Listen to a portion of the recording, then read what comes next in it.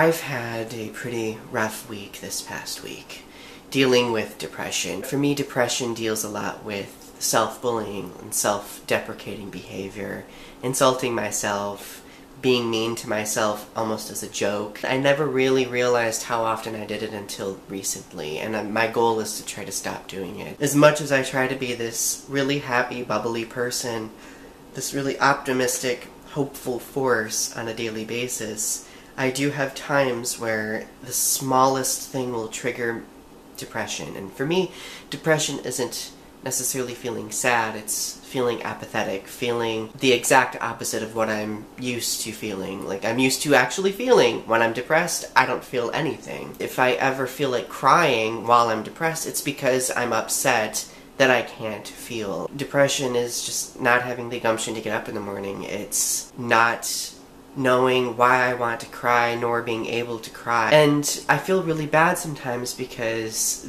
certain behaviors in other people or certain comments can trigger depression. Certain comments can trigger that numbness that takes me a long while to break away from. And I used to get really down on myself because I'd be like, you know, I've gone through this.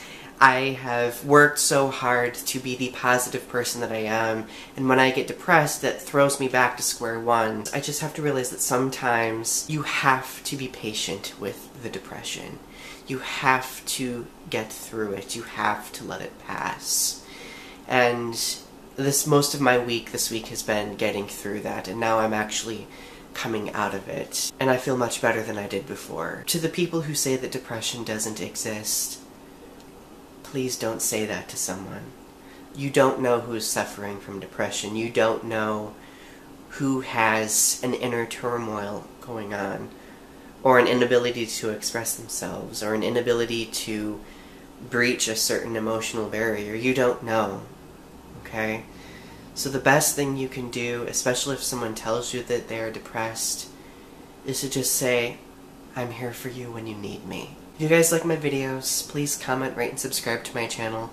If you suffer from depression and you have advice for anybody, please feel free to share it down in the comment section below. Thank you guys for watching, and of course, thank you for always supporting and encouraging me. It means the world.